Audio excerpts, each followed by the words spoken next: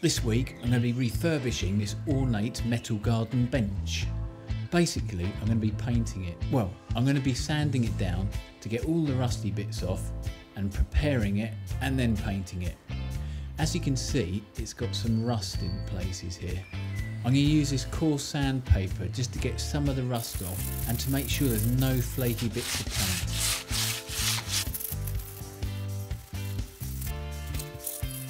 You can see it's a little bit rough here, but that'll be fine once it's painted. I'm going to get the worst of the rust off with this wire attachment on my drill. That's much quicker than using sandpaper. I'm putting a bit of tarpaulin down just to catch any excess paint that might drip off, as I don't want it going all over my lawn. I'm going to be using a cream colour Hammerite smooth metal paint. Stirred the pot, and now I'm just going to slap this on. Well, I'm going to make sure I brush it on very evenly and smoothly. I'm tipping the bench up just to make it a little bit easier to paint the sides and the base. I'm making sure I'm not going to put too much on, and I'm going to be doing a couple of coats, and it's always better just to put a couple of light coats on to avoid any dripping. Now for the other side and the top. Okay, that's the first coat done. It does need another coat, but overall it's pretty good. The paint has run a little bit here, but I'll let this dry and then I'll rub it down with a bit of coarse sandpaper. Okay, now it's dry, I'm going to rub any excess dried drips off. Actually, I'm using a medium grade sandpaper. Okay, now for the second coat. I'm just painting the underneath first.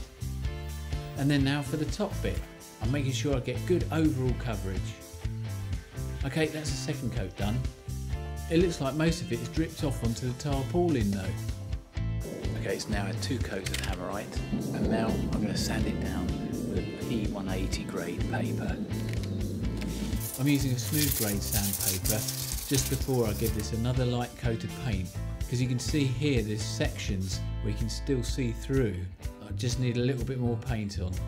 So I'm going to give it a third and final coat. I'm sanding down any imperfections. You can see there's quite a few rough bits here. There's a slight drip here, but that sanded down okay. Now it's ready for the third and final coat.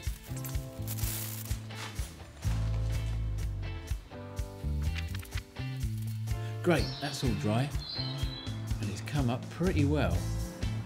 You can see it's a little bit rough in places, but it just adds to the rustic antique look, but overall it's pretty good. And it looks quite good at the front of my shed. There's a nice view of the garden from here. I think I'll have a little sit down. Well, that's made it look a bit better. So, I'm not sure what to do with it now. Should I leave it here or should I sell it? Thanks for watching, and remember to subscribe for some more DIY videos.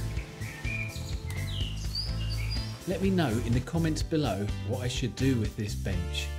Should I keep it or should I sell it?